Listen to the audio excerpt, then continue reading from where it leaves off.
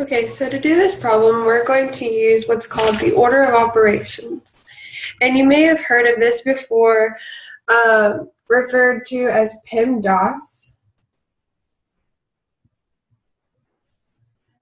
which stands for parentheses, exponents, multiplication, division. These are interchangeable, and addition and subtraction. So first, the P stands for parentheses, so we're going to do this first. So we can distribute this 4 right here to the 34. And when we multiply them together, we see that we get 136. And we can write the minus 17 on the other side of this. Okay? Now we just have a simple problem, and we see that it is 119. And this is our answer.